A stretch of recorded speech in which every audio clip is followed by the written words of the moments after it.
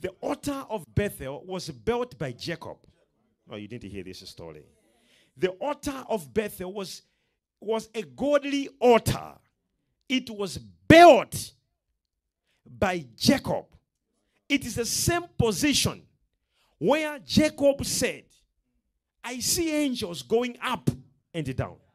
He even came back and built another altar and called the place El Bethel. So this place had two altars. Both of them were built by Jacob.